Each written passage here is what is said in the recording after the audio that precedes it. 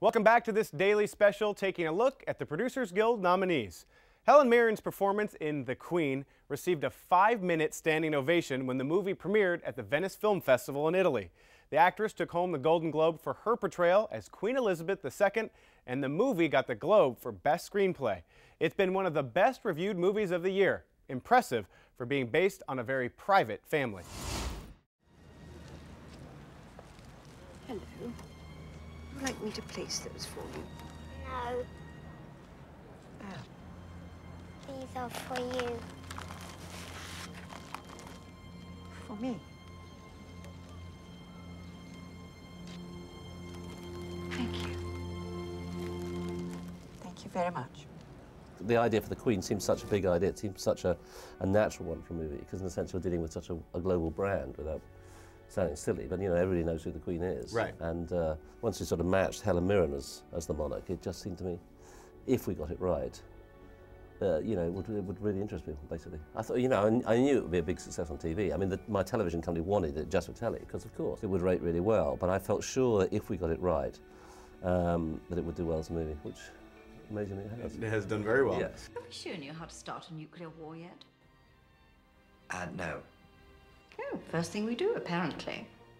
Then we take away your passport and spend the rest of the time sending you around the world. The idea started because I work with Helen Mirren a lot, and I do this Prime Suspect series for British television.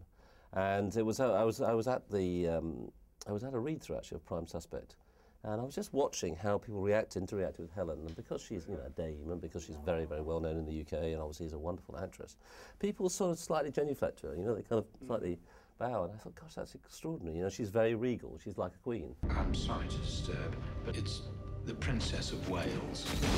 Why? What's she done now?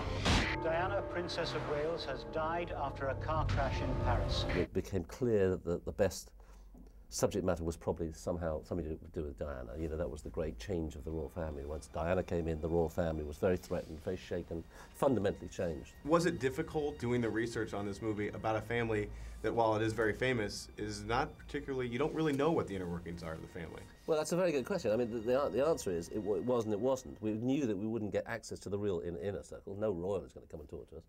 But it is a leaky old business. And what you forget, for example, is that there are 3 palaces involved in this particular case. There was Buckingham Palace, where the Queen obviously exists. There was Kensington Palace, where Diana had her own court.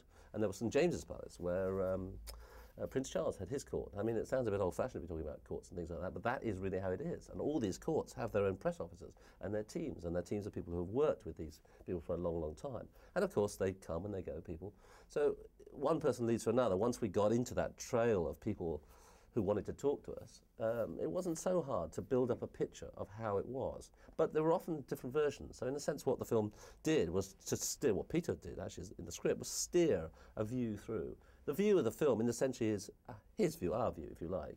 It's a take on the royal family. I mean, how it's as real as we can make it. I mean, there's not one line in it that, of course, is factually correct. How could we know what the Queen was thinking? But we believe that it's got very near to a truth, not perhaps the truth, but a truth about how they reacted. No member of the royal family will speak publicly about this. This is a private matter. And that animosity, which I didn't realize there was that much animosity between the Queen and Diana, that's pretty factual? I mean, that's what you guys... True. No, absolutely true. I think it probably, to be honest, if there's anything, I think it was more in real life. Really? Than we depicted in the film. Yeah. And that's why you think that her reaction was so late in coming, was because this was someone that she genuinely didn't like? I think she probably didn't like her, but I think more than that, the Queen, I think, had felt that what Diana had done had seriously undermined the monarchy.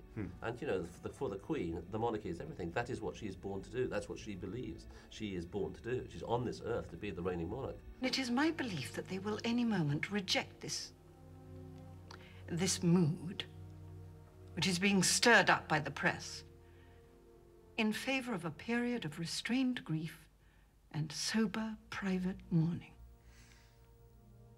That's the way we do things in this country, quietly, with dignity.